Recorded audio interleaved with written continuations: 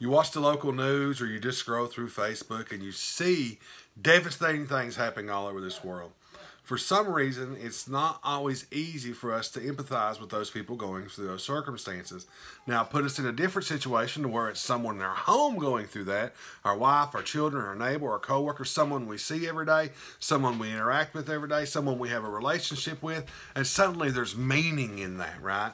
If they're in a car wreck, it means something to us. If they're sick, it means something to us. If they're in a devastating accident or a plane crash, then that hits home, right? That hits us right in our heart. Hi, I'm Pete, and me and my wife Shauna on a daily basis want you to come in our home to share in Bible study. We believe the best way to disciple your family is to read and study God's Word every day together. Today we're on 1 Peter chapter 1, verses 8 and 9. The scripture says, "Though you have not seen him, you love him.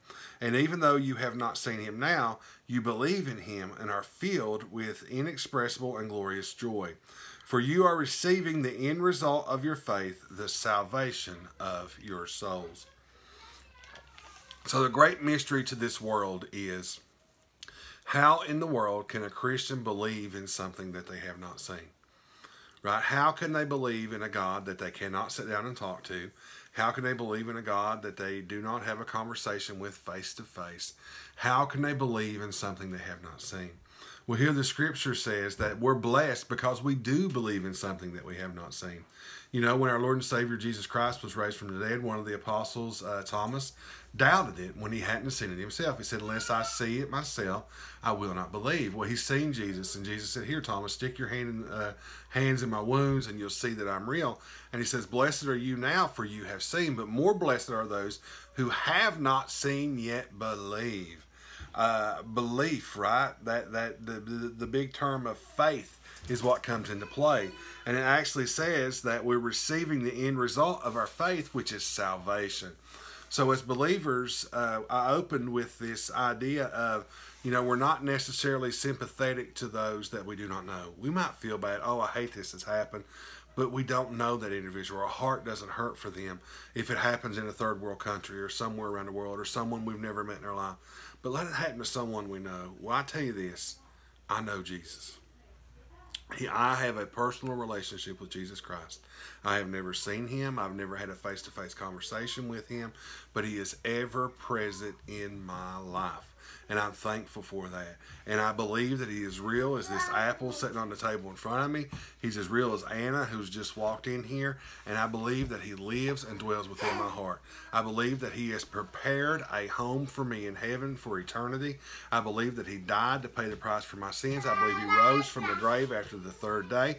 I believe he's sitting at the right hand of the Father right now making intercession on my behalf. I believe that. I believe it 110% with everything that I got, and I know that he is real, right? I know that I know that I know. And as believers, we have this faith because we've had an experience with God.